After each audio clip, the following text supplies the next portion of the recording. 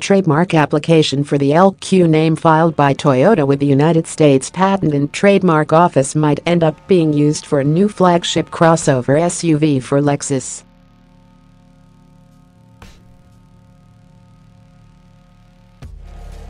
The trademark application was filed on May 7, specifically for use on automobiles and structural parts thereof.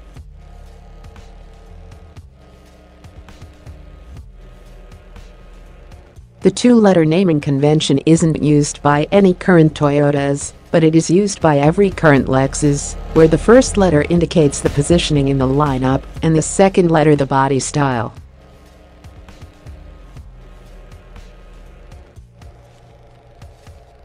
Should LQ be used for a future Lexus, it would indicate a model sitting in automakers' range-topping L series alongside vehicles like the LS sedan and LC coupe, as well as a body style we're yet to see, since there aren't any current Lexus models with a Q in their names.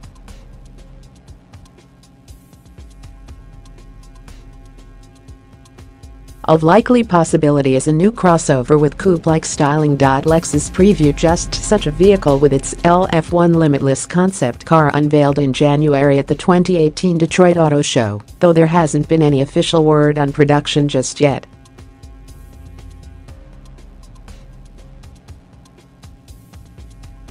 The concept measured 197.4 inches in length, or about 5.0 inches shorter than a Mercedes-Benz GLS. And Lexus said the vehicle was designed to fit multiple powertrain types, including a fuel cell-powered electric setup.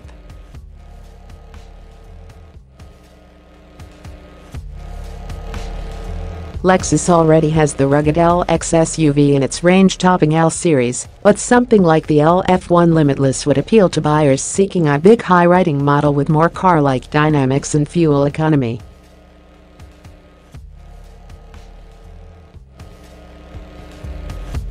It thus presents the opportunity for Lexus to custom-tailor a high-end, big-buck vehicle for the crossover-crazy buyers of today.